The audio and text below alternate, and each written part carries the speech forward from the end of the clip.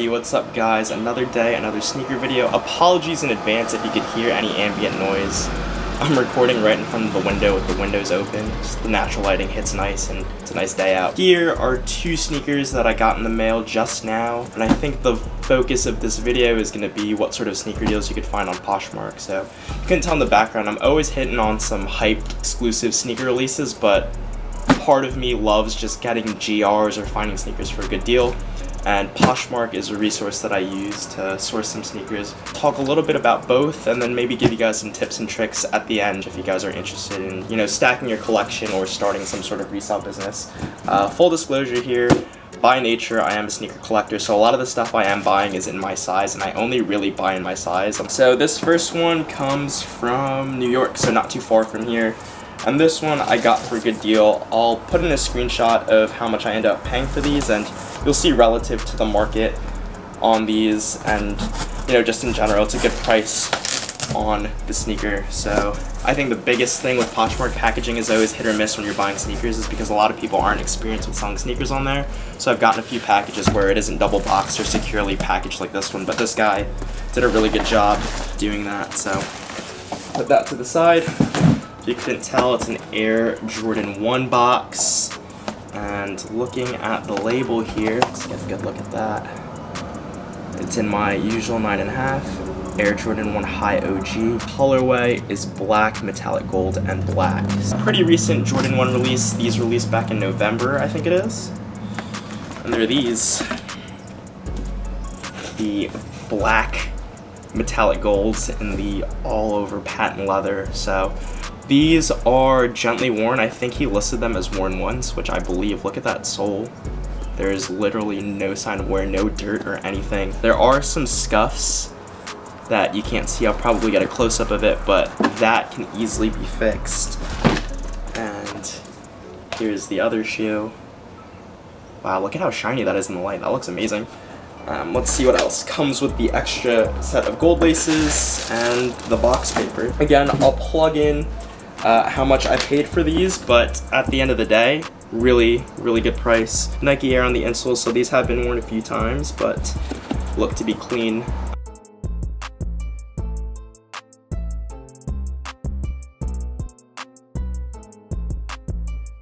Alrighty, next up, another one. This one in a USPS box. I guess depending on the post office, they get stingy when you know, alter their USPS priority mailboxes, but I guess this guy got away with it. This one came from California, and the one thing about buying on Poshmark as well is that they generate the label for you, and it's always USPS priority mail. So in theory, all these packages should come in within 2 days, as promised, but you know, sometimes given the situation in the world right now, packages could be delayed. I wish this came in a few days ago when I filmed that recent upload of the New Balance pickups that I'd made. Be sure to go check that out if you haven't. This is an interesting one because I've actually had a pair of these before in the past, and I flipped them on eBay for a really good price. And then I saw this pair listed up on Poshmark, and I got a decent deal on that. Post the receipt of how much I got these for, but you know, I can never say no to a good deal, and especially when I find things for a good deal, I'm gonna jump on it because I know at the end of the day I can make my money back, if not a bit more. And I'm not in a crazy financial situation where, you know, I need to be moving these sneakers ASAP. I could hang on to things for a really long time and not really pay it any mind. And I think this is gonna be the case with this one because I just sold off the pair that I had of these, and this is sort of a double up, but I don't have two at the same time anymore, if that makes sense.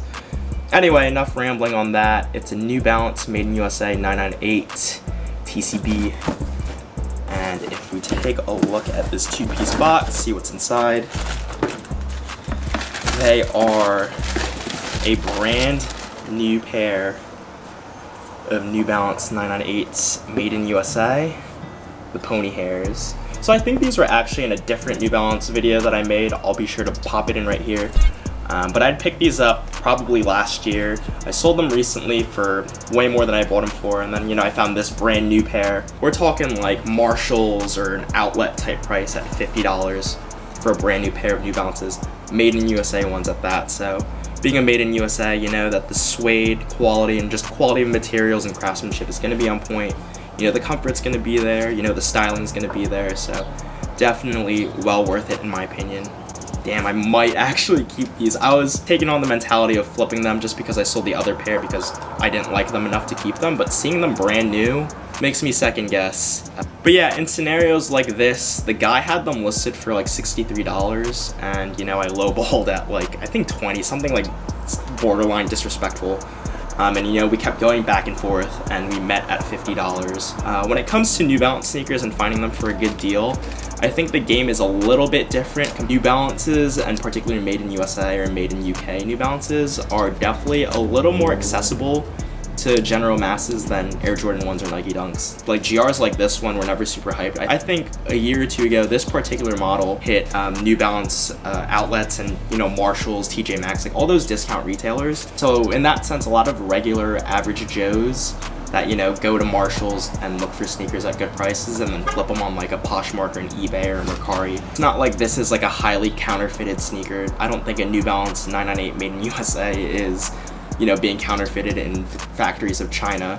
So I think there isn't a lot of hype behind GR New Balances like this one, which is why I'm able to find them at good prices a lot of the time. And part of it too is if you're a buyer and you're looking to keep things, maybe say stack your collection or even flip, New Balance GRs do very well. I think it might be the hype of everything New Balance coming back, this whole dad shoe thing. New Balance has definitely been having its moment since like 2019. If you're looking to jump on the train and you don't want to break the bank, definitely use these resources. I particularly use Poshmark, eBay, Depop and Grailed. Mercari is another one that people use, but I feel very strongly against their platform. I think it's junk. For me, those platforms that I named do the job for me in finding things that, you know, aren't super hyped, or I'm looking for good deals, you know, when I'm not hitting on things like those Sakai Clot LD waffles in the background there. And as far as authenticity goes, I think that's the one thing that people should be mindful of when buying on Poshmark is I'll have like a little screenshot or video grab here of all of the fraudulent listings. You could just tell off the bat based on prices or, you know, how the listing looks or how it's listed, or even the users that list these items. You could tell when things are fake or not. And the biggest rule of thumb is if the deal looks too good to be true, then it probably is. So for example, if you're looking for a pair of super hyped Air Jordan 1s, call it like the Mochas, or you can't see them, but I have the Hyper Royals back there. If they're listing them for like $100, $200 and the market on them is $300, $400, $500, chances are they're probably fraudulent. So this specific pair, I could tell just by doing my due diligence. I looked at the guy's Poshmark account. He sold a bunch of, you know, regular Foot Locker type GRs, so like Air Jordan 1 mids, Pumas, Nikes, or whatever. So I knew that he wasn't in the business of selling fakes. And it's one of those things where I just liked the item, and you know, I waited for him to sort of bring down the price. And once you sort of see him drop the price, you could tell that a seller like that is looking to move things ASAP. So in a way, you're preying on sellers. They're sort of strapped for cash, and you're willing to buy the sneakers. So, you know, at that point, it's, you know, all negotiation, and, you know, how low is the seller really willing to go. Part of the tips and tricks too is that I like to lowball, as terrible as that sounds. Sell a lot on eBay and a bunch of other platforms, and I don't typically like when people lowball me, but I also don't get offended. You know, I'm taking the time to list it, so it's not like they're wasting my time by sending me a lowball. I'll just deny it and sort of carry on. A lot of sellers do get offended, which I get, but at the same time, you know, you're putting yourself out there. You're gonna get some tire kickers in any sort of business. Market on like a used pair like this is probably around retail, around 170. So if I were to get up and sell these on eBay, and I'll probably make 50 bucks back. But I like this pair enough to keep it, at least for now, especially come winter time, you know, the darker tone sneakers.